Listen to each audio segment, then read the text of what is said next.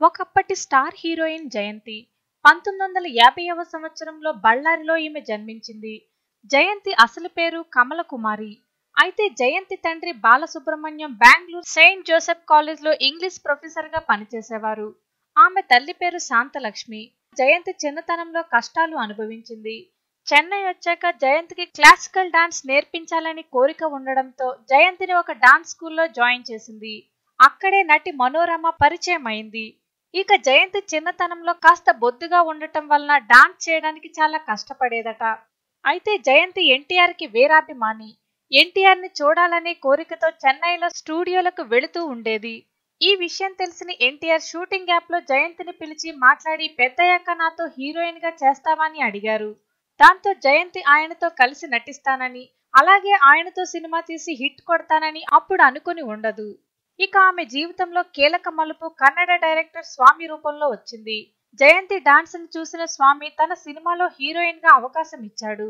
ఆమె నటించిన miss Leelavathi cinema super duper hit అవడంతో కన్నడలో స్టార్ హీరోయిన్ హోదా దక్కడమే కాదు, మకుటంలేని మహారాణి అయింది.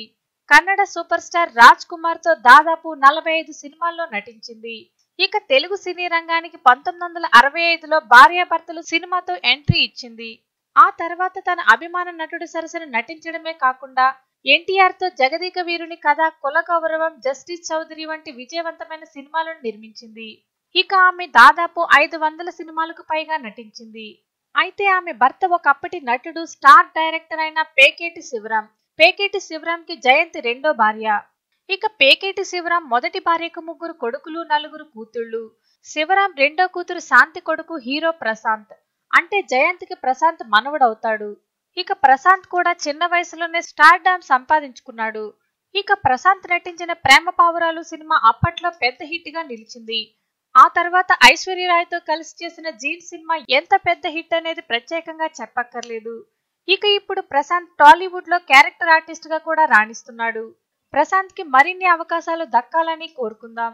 మీరు కూడా కోరుకున్నట్లయితే కామెంట్ లో తెలియచేయండి. మా ఛానల్ ని తప్పకుండా సబ్స్క్రైబ్ చేసుకోండి.